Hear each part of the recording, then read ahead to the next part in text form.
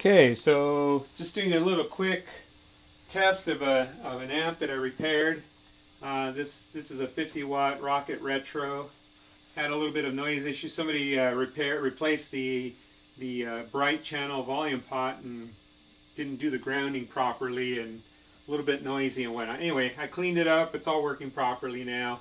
I'm going to set the amp. The amp is set kind of light crunch, and I'll turn it up so you can hear what it sounds like as you crank up the volume. Here we go.